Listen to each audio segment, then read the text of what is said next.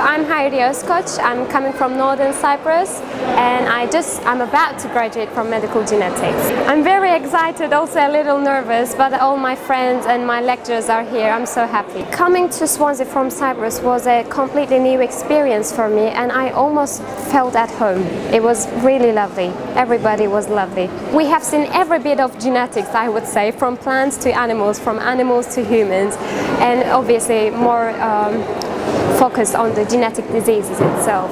It was very challenging, and I myself has worked on a new subject for my project with reproductive biology and gynecological oncology group, which was really challenging too and exciting. All the people at the university and my fellow students have been very supportive and helpful.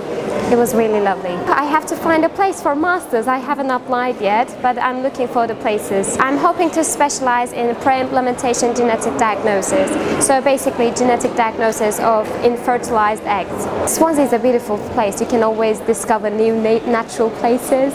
If I had to choose again, I would choose Swansea, honestly.